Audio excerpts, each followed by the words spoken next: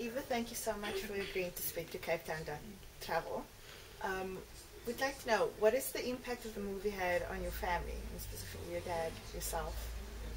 Well, because I live in South Africa, I haven't been able to experience everything that's going on in the States. So most of it's coming through my sisters, and I speak to my dad on, when he's on his way somewhere at the airport or something. They've been going really well since January. They're meeting a lot of people, and it's had a tremendous impact on just the number of people that have responded, either on blogs or websites, people from your past. I mean, a lot of stuff happens, but a lot of positive response primarily, and a lot of requests, offers, stories. A lot of things start to happen, and then it starts to grow kind of quickly.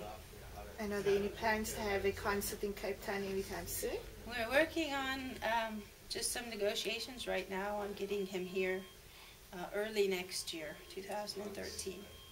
And it's just in the negotiation phase right now because his schedule's really full in the States, and it's growing and expanding. And there are other possibilities in the new year for him. So it's just trying to work it out and, make sure that he gets here at least for,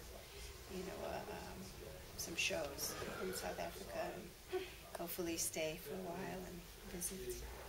And did you ever foresee, judging from the movie, I mean, you saw your father's pic and a little milk carton on the web. Yeah. Judging from that moment, did you ever foresee that it would be the concerts and the movie and everything so many years later?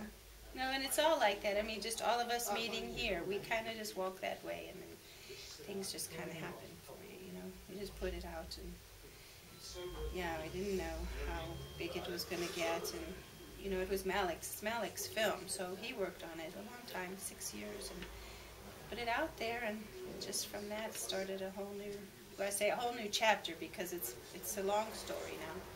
I've known these guys for 15 years now, and there's like a history going, and the film just came along now, so it's opening up other avenues, meeting people. Who knows what's next? And why do you love Cape Town? I love Cape Town, just the energy and the beauty of it. And as far as traveling, I mean, I haven't been to every single thing to see, but I've done most of the major Cape Town sites, and Table Mountain and things like that. I like the energy. I live in wilderness. It's pretty remote, and I've been there a long time. So getting out, the pace is quicker. There's a lot of things happening in art and diversity, but it gets too much, and then I go back to wilderness. And what is your favorite song of your father's? I don't know. They're all I never really know. I do like Sandreven Lullaby part, because that's our song. The beginning, the instrumental lullaby part. But I have different perspective of who he's singing about, maybe, or where, or so it's like a story, it tells me different things, but they all have their moments,